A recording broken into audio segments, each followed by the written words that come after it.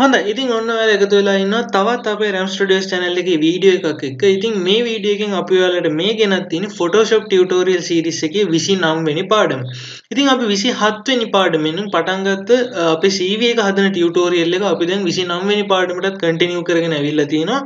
අපි පළවෙනි එකේදී බැලුවා කොහොමද fields දාගන්නේ, ඒ වගේම තමයි photo එකක් add කරගන්නේ කියලා.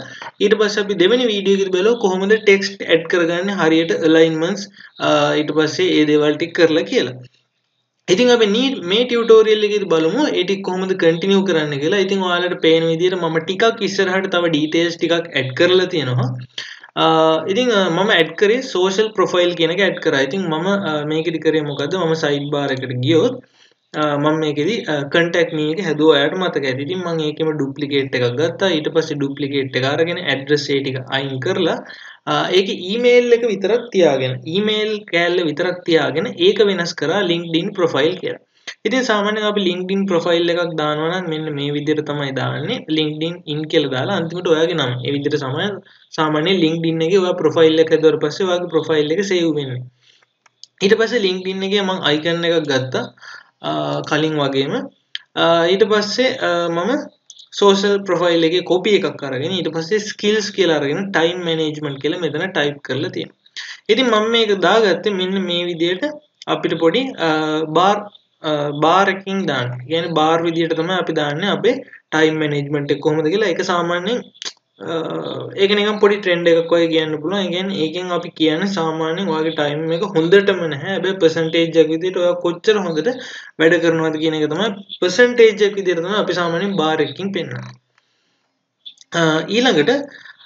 ඊළඟ දේ තමයි මම ඔයාලට කිව්වා අපි මේකේ මුළු ටෙක්ස්ට් එකේම කොහොමද කලයක මාරු කරන්න කියලා. ඉතින් අපි ඒකට මම ඒකට පාවිච්චි කරා clipping mask කියන එක. clipping mask කියන වචනේ මට පළවෙනි ටියුටෝරියල් එකේදී කියද්දි අමතුණා. අපි කිව්වා ෆොටෝ ෆ්‍රේම් එකක් නැත්තම් කොහොමද ෆොටෝ එකක් ඔයා ඇඩ් කරගන්නේ කියලා මම ඔයාලට කියලා දුන්න පළවෙනි ටියුටෝරියල් එකෙන්. කියන්නේ 27 වෙනි ටියුටෝරියල් එකේදී. එතකොට එතනදී මම කිව්වා alt key එකත් එක්ක මෙන්න මේ විදිහට කරන්න පුළුවන් කියලා. alt එකකින් පුළුවන් mask කරන්න කියලා. එතකොට මේ masking කරන එකට තමයි අපි කියන්නේ clipping mask එකක් කියලා. එතකොට මම මෙතනදී කරේ මම කරේ sidebar text කියලා ඔක්කොම text ටික ඒ කියන්නේ text folder එකක් අපි හදුවානේ. ඒකට උඩින් මම මොකද කරේ මෙතනින් ගිහිල්ලා solid color එකක් දීලා white color එකකින් මේ විදිහට හදාගත්තා solid color layer එකක්. ඊට පස්සේ මම කරේ මේක clipping mask එකක් දැම්මා මෙන්න මේ folder එකට. එතකොට මොකද වෙන්නේ මට මේකේ තියෙන text එක මට කළු පාට කරන්න ඕන නම් මම මොකද කරන්නේ මේක double click කරලා ගෙලින්ම මම කළු පාට කරනවා. එතකොට මේකේ තියෙන ඔක්කොම ටික මේ විදිහට color එක මාරු වෙනවා. එතකොට අපිට icon වලට අර විදිහට solid color එක දැම්ම එක ඇත්තටම අවශ්‍ය වෙන්නේ නැහැ. ඉතින් ඔයාලට මේ විදිහට කල්පනා කරලා ඒ කියන්නේ ඔයාලට මේ විදිහට ඒ අදාළව විදිහට ඒ ටික වැඩ කරගෙන යන්න පුළුවන්. ඊට පස්සේ මම මේක undo කරන්න. ඉතින් මේ විදිහට මම දැන් ඔන්න clipping mask එකක් දාගෙන තියෙනවා මේක. ඊට පස්සේ මම කරේ sidebar කියලා අලුතෙන් තව folder එකක් හදලා ඒක ඇතුළේ photo එකයි sidebar text එකයි ඔක්කොම දාගත්තා. දැන් මේ විදිහට තමයි අපේ sidebar එකේ වැඩ ටික තියෙන්නේ. එතකොට sidebar එක on off කරන්න පුළුවන් කියලා. right. ඊට පස්සේ මම body එක කියලා folder එකක් හදාගත්තා. මේ body එක folder එකට මම දාගත්තා මේ විදිහේ line එකක්. මෙන්න මෙතන line එක white line එක ඇඳලා වගේම line එකක් යදාගත්තා. ඊට පස්සේ මම net එකෙන් මේ විදිහට download කරා පොඩි icon එකක්. ඊට පස්සේ මේ icon එක මෙතන දාලා profile කියන එක මම මෙතනට දාලා තියෙනවා. ඉතින් මේ ටික තමයි ඔන්න දැන් කරලා තියෙන්නේ. ඉතින් මේ ටික ඔයාලට කරන්න පුළුවන් කිසිම ප්‍රශ්නයක් නැතුව. අපි බලමු මෙතන ඉඳලා කොහොමද continue කරගෙන යන්නේ මේ ටික කියලා. ඊට පස්සේ මම මෙතන profile කියන එකට ඉඩ තිබ්බා. මෙතනදී අපි හිතුවොත් දැන් profile කියන එකට සාමාන්‍යයෙන් අපි පොඩි paragraph එකක් තමයි ගන්න. එතකොට ඔයා දැන් මේ template එකක් නේ හදන්නේ. ඉතින් මම ඔයාලට මේක basically කියලා දෙන්නේ කොහොමද CV එකක් හදන්නේ. හැබැයි මම ඒකෙදි ප්‍රධාන වශයෙන් කියලා දෙන්නේ කොහොමද template එකක් විදිහට හදන්නේ. ඔයාගේ යාළුවෙක්ට දෙන්න උනත්, ඔයා විකුණන්න උනත් කොහොමද මේක හදාගන්නේ කියන එක තමයි මම ඔයාලට කියන්නේ. හරි. එතකොට මේකට ප්‍රොෆයිල් කියන එකට අපි සාමාන්‍යයෙන් පොඩි ඡේදයක් දාන්නේ. ඔයා ගැන ඔයා විස්තරයක් දානවා. ඔයා මොනවටද කැමති? ඔයා මොන වගේ ශාස්ත්‍රයකට වැඩ කරලා තියෙන්නේ කියලා පොඩි විස්තරයක් දානවා. ඔයා මොන පැත්තටද කැමති? ඔයාගේ කොහොමද ඔයාගේ ලයිෆ් එක නැත්තම් ඔයාගේ මොන පැත්තටද ඔයා යන්න කැමති කියලා ඔයා පොඩි දානවා ඡේදයක්. එතකොට මේ ඡේදේ අපි දාන්නේ මොකද්ද? දැන් එතකොට අපිට ඡේදයක් නැහැනේ. එතකොට සාමාන්‍යයෙන් අපි කරන වැඩේ තමයි අපි හිතලා මොන හරි ටෙක්ස්ට් එකක් ගන්නවා. එහෙම නැත්නම් PDF එකක් අරගෙන මොකක් හරි PDF එකේ තියෙන මොකක් හරි ටෙක්ස්ට් එකක් අරගෙන කොපියක් ගහලා මෙතනට දානවා. එහෙම දෙයක් කරන්න පුළුවන්. එහෙම නැතුව අපිට පුළුවන් sample text එකක් ගන්න ලේසි ක්‍රමයක් තියෙනවා. sample text එකක් ගන්න පුළුවන් ඔයා Google එකේ search කරන්න sample text කියලා. එතකොට එනවා මේ lorem ලක්ෂණද මොකද්ද එහෙම එකක් තියෙනවා. ඒක මම දන්නේ නැහැ. ඒක L අකුරක්ද තියෙන්නේ කියලා මම හිතන්නේ I අකුරක් ipsum කියලා තියෙනවා. හරිම. ඔව් ipsum කියලා තියෙන්නේ. එතකොට lorem ipsum කියලා මේ විදිහට lipsum generator කියලා එකක් තියෙනවා. මේ lipsum generator එකට ගියාට පස්සේ ඔයාලට මෙන්න මේ විදිහට sample text එකක් හොයාගන්න පුළුවන්. හරි. එතකොට මෙන්න මේ sample text එක ඔයාලට පුළුවන් copy කරගන්න. එතකොට මම කරන්නේ සාමාන්‍යයෙන් මෙන්න මේ sample text ගිහිල්ලා මෙන්න මේ lorem ipsum කියන site එකට ගිහිල්ලා මේකේ sample එක මට ඕන size එකට මම පොඩි sample එකක් අරගන්නවා copy කරලා. ඊට පස්සේ මම මෙතනට paste කරනවා. ඒක නිකන් PDF එකකින් ගන්න එකම සමානයි. හැබැයි මෙන්න මේ lorem ipsum කියන එක සාමාන්‍යයෙන් ප්‍රසිද්ධයි. ඒ කියන්නේ මේක Photoshop වලත් inbuilt තියෙනවා. මම ඔයාලට පෙන්නවුවොත් මම text එකක් අලුතෙන් ගත්තොත් ඔයාලට පේනවාදී lorem ipsum කියලා තමයි වැටෙන්නේ. ඒ sample text එක. මේ lorem ipsum එක ගැන මම ඔයාලට පස්සේ තව කියන්නම්. එතකොට ඔයාලට ඕන මේ lorem ipsum කියන එක මොකක්ද කියලා මේ ඡේදෙම කියවන්න පුළුවන් වුණා. හරි ඒක දැම්ම කියමුකෝ lorem ipsum is simply dummy text of printing and typesetting industry. Lorem ipsum has been an industry standard dummy text. එතකොට මේක ඇත්තටම industry එකේ තියෙන dummy text එකක්. හරි එතකොට sample text එකක් විදිහට පාවිච්චි කරන text එකක් තමයි මේක. එතකොට මේක ඉස්සර ඉඳලම ඔයාලට පේනවා ඇති 1500 ඉඳලම කාලේ ඉඳලම මේක පාවිච්චි වෙගෙන එන එකක්. ඉතින් මේක තමයි මේ lorem ipsum කියලා කියන්නේ. එතකොට ඔයාලට මේ lorem ipsum එකේ sample text එක පාවිච්චි කරන්න පුළුවන්. ඔයාලට කැමති තැනකට ටක් ගාලා මේකට ගිහින්. හරි. එතකොට දන්නේ කෙනෙක් දන්නවා lorem ipsum කියන්නේ මේක sample text එකක් තමයි මෙයා දාලා තින්නේ කියලා. right. දැන් මම නිකන් text එකක් පාවිච්චි කරන්නේ නැහැ. මම මේ විදිහට text box එකක් අඳිනවා. හරි. ඔයාට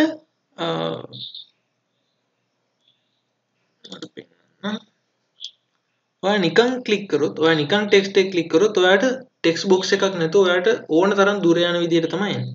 එතකොට මේකට අපි හිතමුකෝ මේ ටෙක්ස්ට් එකට ඔයා මේක පේස්ට් කරා කියලා. එතකොට මොකද වෙන්නේ? ඔයාට මේක දිගට යනවා ටෙක්ස්ට් එක ආයෙ නවතින්නේ නැහැ. ඒ නිසා ඔයාගේ ටෙක්ස්ට් එක තියෙන්නේ මොන රේන්ජ් එකේද කියලා දාගන්න ඕන වෙලාවක ඔයාට පුළුවන් ටෙක්ස්ට් බොක්ස් එකක් කරගන්න. එතකොට මම ටෙක්ස්ට් බොක්ස් එක අඳිනවා මෙන්න මේ විදිහට. මෙන්න මේ හරියකින් අඳ ගන්නවා මෙන්න මේ විදිහට. පොඩි ටෙක්ස්ට් බොක්ස් එකක් අඳ ගන්නවා. ඊට පස්සේ මම මේක paste කරනවා. හරි. මේකට මම මේක paste කරනවා. paste කරලා මම මේක select කරලා මම මේක text එකේ පොඩි properties ටිකක් හදනවා. මෙන්න මේක තියෙනවා text දෙකක් අතර height එක කියන්නේ මේ පරතරේ lead එක. එතකොට leading එක මම auto කියලා දෙනවා. එතකොට සාමාන්‍යයෙන් text එකේ තියෙන ගානම තමයි. එතකොට සාමාන්‍යයෙන් අපි මේ වගේ පොඩි paragraph එකක් තමයි දාන්නේ. ඔයාට ඒක මදි වගේ නම් ඔයාලට පුළුවන් මෙතනට වෙනකම්ම copy කරගන්න. මෙතනට වෙනකම් copy කරලා මෙතනට paste එකක් දාන්න පුළුවන්. තව එකක් වැඩි වෙනවා. ඊට පස්සේ මම මේ විදිහට මගේ text box එක තියෙනවා. ඊළඟට මම මේ ටික select කරලා මම යනවා paragraph option එකට. මට ඕනේ නැහැ මේ ටික මේ විදිහට කැඩි කැඩි තියෙන. මට ඕනේ මේ ටිකත් align වෙන්න. එහෙනම් මම මෙන්න මේ option එක select කරනවා. මේ option එක select කරාට පස්සේ මොකද වෙන්නේ? මේ ටික align වෙනවා.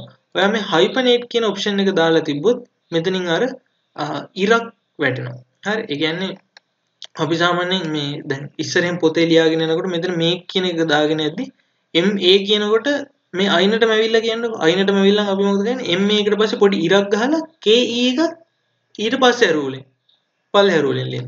එතකොට ඒක තමයි මේ hyphenate කියලා කියන්නේ. මේ hyphenate කියන එක ඔයාගේ එනවනම් ඔයා ටෙක්ස්ට් එක ගත්තට පස්සේ එහෙම hyphenate කියන එක එද්දි නිකන් කැතක් තියෙනවා. ඒ hyphenate කියන එක එනවනම් ඔයාලට පුළුවන් මෙතන ටික එකෙන් ඒක අයින් කරන්න. හරි. දැන් මගේ ටෙක්ස්ට් එකේ නම් මෙතනදී hyphenate එක නැහැ. ඒ නිසා මේක දැම්මම නැහැ කියලා පෙන්නන්නේ නැහැ. තිබ්බොත් ඔයා මේ hyphenate එක අයින් කරලා දාන්න. දැන් මම sample text එක දැම්මා. ඊට පස්සේ මම කරන්නේ මේකේ මට ඕන font size එක වෙනස් කරන්න පුළුවන් 30කට වගේ. මම හිතන්නේ 30ක් ඇති වෙයි. අපි මේකේ size එක බලමු. නෑ ඒක ඊට වඩා වැඩි.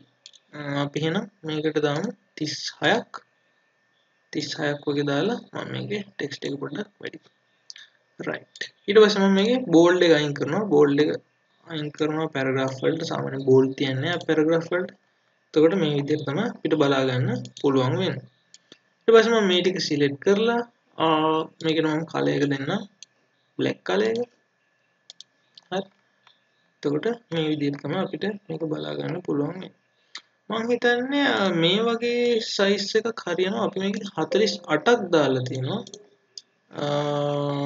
මේකෙදි 48 වගේ දැම්මොත් හොඳයි කියලා මට හිතෙනවා 48 වැඩි වෙයි 40 වගේ 40 වගේ දැම්මොත් ටක් ගාලා වෙයි කියලා මට හිතෙනවා ඔව් අපි 40 වගේ දාමු ඊට පස්සේ මම පොඩ්ඩක් මේක පල්ලෙහාට ගන්න හරි එතකොට අපේ body එකේ text එක අපි අරගෙන ඉවරයි ඔන්න body කියන එක ඇතුලේ අපේ text එක තියෙනවා එතකොට profile එක ඊට පස්සේ තමයි අපේ text එක එන්නේ මේකට මම දානවා sample text කියලා හරි අපි profile එක ඇතුලට තමයි මේක දාන්න ඕනේ profile icon එක ඊට පස්සේ මම sample text එක එතකොට මේක ගත්තට පස්සේ මේ folder එක ඇතුලේ ඔන්න මේ set එක තියෙනවා right එතකොට එතන ඉඳලා ඔයා කරන් යන්න දන්නවා එතන ඉඳලා ඔයාට කරගෙන යන්න තියෙන්නේ මොනවද හැම වෙලාවෙම මෙහෙම ගත්තොත් හැම වෙලාවෙම මේවා මේ විදිහට කොලැප්ස් කරන්න එහෙම වුණොත් හරි ලේසි නැත්තම් හරි අමාරුයි ඔක්කොම දිග අරගත්තම ඊට පස්සේ මම මේක ෆිල් එක අයින් කරොත් ඔයාලට පේනවා මෙතන ටෙක්ස්ට් එකක් දානවා ඊට පස්සේ මේ වගේ අයිකන් එකක් දානවා ඊට පස්සේ ඔයාලට මේ ටික කරගෙන යන්න පුළුවන් එතකොට එතන ටික කිසිම ප්‍රශ්නයක් නැතුව කරන් යන්න පුළුවන් CV එකේ ඊටු ටික ඒ නිසා මම මෙතනින් එහාට ඒ ටික කන්ටිනියු කරන්නේ නැහැ ඊට පස්සේ ඔයාලට මේ වගේ කොටුවක් ඇඳ ගන්න එකත් ප්‍රශ්නයක් වෙන්නේ නැහැ මම හිතන්නේ ඒක ඔයාලට normal rectangle එකක් ඇඳ ගන්නවා පාටක් දානවා ඒකට උඩින් තව rectangle එකක් දානවා පාටක් දාගන්න ඊට පස්සේ ඔයාලට තව page එකක් ඕන වුණොත් ඔයා මොකද කරන්නේ අපි යනවා artboard tool එකට artboard tool එකට ගිහිල්ලා අපි artboard එක select කරලා මේ විදිහට select කරොත් ඔයාලට එනවා හිස් පිටුවක් හරි එහෙම නැතුව මම alt key එකත් එක්ක මේක උඩ එබුවොත් ඔයාලට එනවා මේකේ duplicate එක ඔයා duplicate එකක් ගන්න එක හොඳයි මොකද ඔයාගේ styles ටික ඔක්කොම save වෙලා තියෙන්නේ ඒකේ ඉතින් මේ විදිහට ඔයා duplicate එකක් කරගෙන ඒ duplicate එකට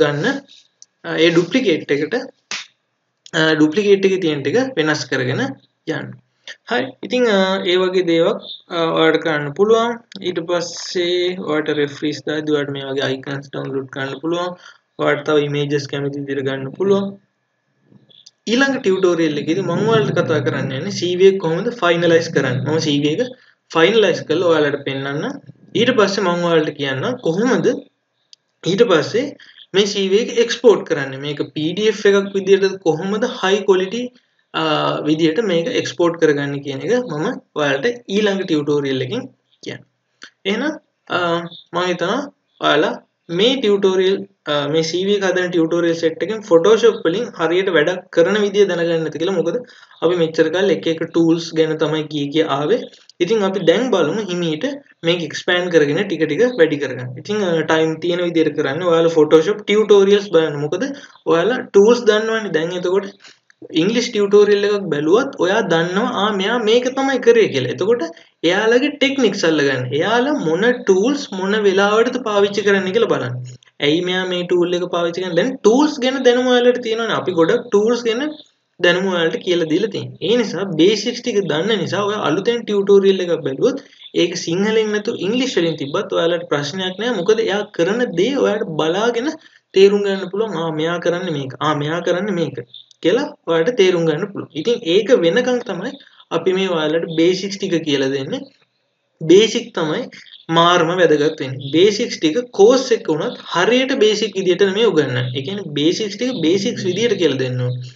ඒකෙන් ඉස්සරහට ප්ලෑන් එකක් ඇතුව තව දෙයක් කරගන්න එහෙම කියලා දෙන්න ඕනේ. නැත්තම් නිකන්ම ඔය කියලා දීලා වැඩක් නැහැ. ඒකයි සමහර ගොඩක් වෙලාවට ලංකාවේ කෝසස් අසාර්ථක වෙන්නේ. මොකද එයාලා හරියට බේසික්ස් කියලා කිව්වට ඒවා බේසික්ස් නෙමෙයි යාලා කියලා දෙන්නේ නිකන් පොඩි පොඩි දේවල් ටිකක් තමයි කියලා දෙන්නේ. ඉතින් ඒ නිසා බේසික්ස් හොඳට ඔලුවට දාගන්න අර කිව්වා වගේ ඉස්සරහට පාවිච්චි කරන්න අර අපි solid color එකක් පාවිච්චි කරනවා ඊට පස්සේ clipping mask පාවිච්චි කරනවා අන්න ඒ වගේ දේවල් ටෙක්නික්ස් එක්කම දැනගන්න ඕනේ. ඉතින් ඒ වගේ දේවල් අපි ඉස්සරහටත් ගේනවා. දැන් නතර කරන්න. ඉතින් මම ඔයාලට කිව්වේ ඉස්සරහට තව ටියුටෝරියල් බලාගෙන කරන්න. ඊට පස්සේ ඒ විදිහට ඔයාලගේ කැරියර් එක ඉස්සරහට කරගෙන යන්න. ඉතින් සපෝට් එකක් හම්බුණා ඔයාලට අපෙන් සපෝට් එකක් හම්බ වෙනවා කියලා ඔයාලට හිතනවා නම් subscribe කරන්න අමතක කරන්න එපා. share කරන්න අනිත් කට්ටියටත් දැනගන්න. ඉතින් අපි එහෙනම් තව ටියුටෝරියල් එකකින් හම්බෙමු. ඔයාලට සුබ දවසක්.